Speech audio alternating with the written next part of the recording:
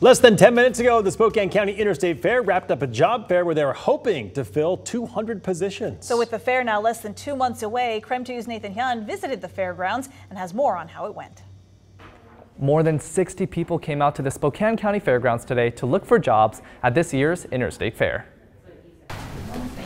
Don Locke is preparing for his third year working for the Spokane County Interstate Fair. I keep coming back because I enjoy working here at the fair. He's been a ticket clerk the past 2 years. It's not that hard to do. It's easy to do. It's just coming in, doing applications. The fair is looking to fill 200 temporary positions. These include ticket takers and sellers, clerks, barn cleaners, and janitorial staff. It takes all the help we can get to put it on. We appreciate everybody, and it's a great community place to be.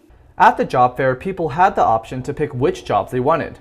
The fair's marketing and sales manager, Rochelle Buchanan, says she hopes to fill most of their positions today. We hope to see all positions filled.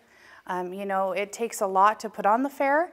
In previous years, the fair has had trouble filling all their needed positions. We would have to outsource them with different employment agencies or different companies. Anyone can apply for the fair as long as you're 16.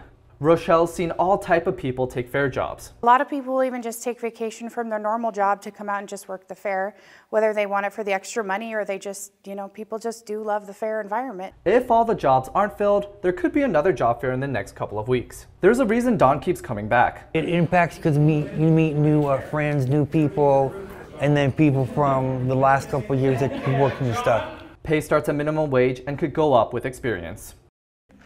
If you missed today's job fair, don't worry. You can find the link to apply to these jobs at our website at krem.com. In Spokane, Nathan Hyun, KREM 2.